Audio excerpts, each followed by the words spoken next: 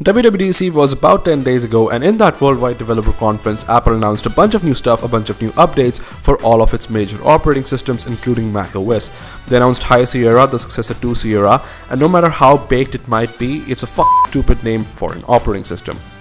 Regardless, it's been a minute since I did one of these, so I thought it might be a good time to do a new installment for the What's on My Tech series, because every single time a new version, a new update comes out, I uninstall a bunch of third-party applications that I previously used. So let's jump in. This is what's on my Mac mid-2017. Right, so for starters, a couple of things have changed, including the machine itself. I've kind of upgraded from my 2010 MacBook Pro to the 2013 MacBook Air, and it's been a mixed bag of feelings for now. Even though I miss the form factor, the 17-inch display, I love the battery life and the portability on my Air. I can take this thing with me almost everywhere and still work without a whole lot of compromises.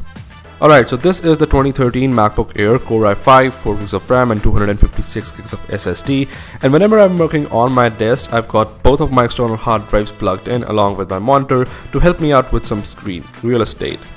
Now getting to the software part, here is the main home screen. I've got a couple of folders here, a university folder, a folder for the things I'm downloading or downloaded that still need to be organized somewhere.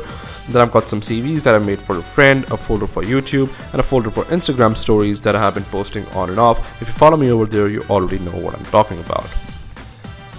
Then on the left, I've got some stock Apple applications that I use. On the dock, Safari, Messages, Launchpad, Finder. I use Newton for Mail, fantastic application. It's been a pleasure using this thing. Great UI and UX overall.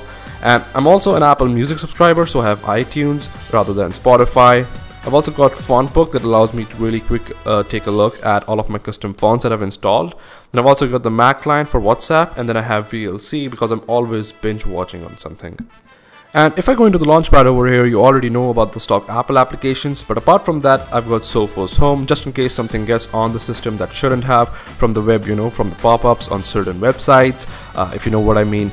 Then I have this awesome application called Subtitles. It's about $10 or something after the 30-day free trial, and this thing has changed the way I consume media. I just put multiple video files on here and it finds the right subtitles for all of them, and you can also configure it to automatically download .srt files for any video file in a certain directory.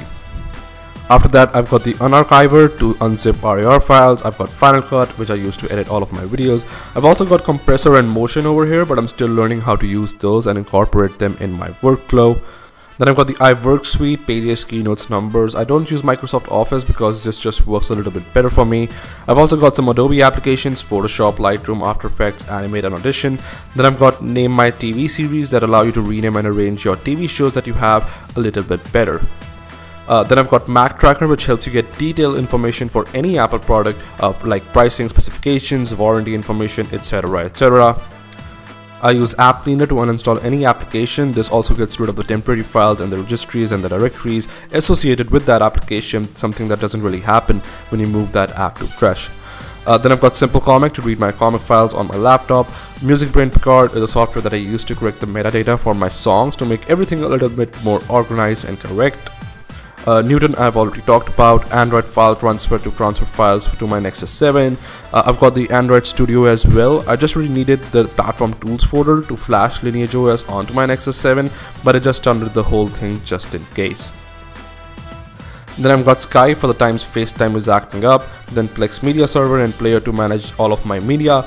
I actually have two separate videos about this and Music Brains as well. I'll link those below if you want to check those out. Then I've got Dropbox, which is pretty self-explanatory.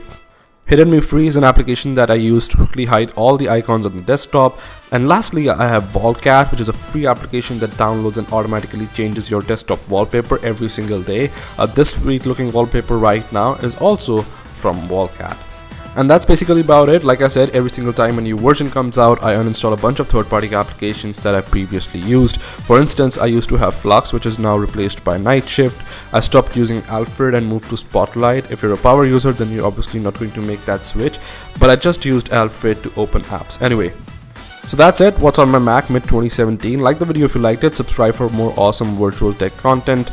Let me know if you have any more awesome Mac applications that you use in the comments, or reach out to me at any of my social medias at virtually Akshay. That's been it, thank you for watching, see you in the next one, live long and prosper.